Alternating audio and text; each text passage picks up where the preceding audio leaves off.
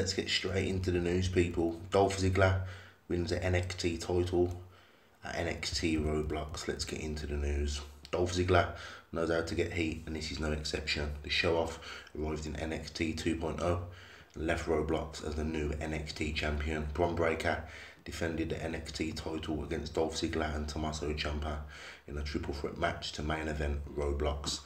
After Robert Roode got involved and helped save a pinfall or two, Dolph Ziggler pulled it off and got the pinfall.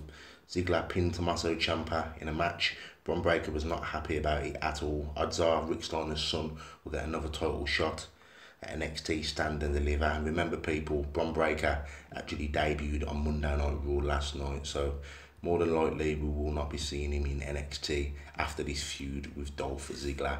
Give the video a thumbs up, hit that bell, share, subscribe.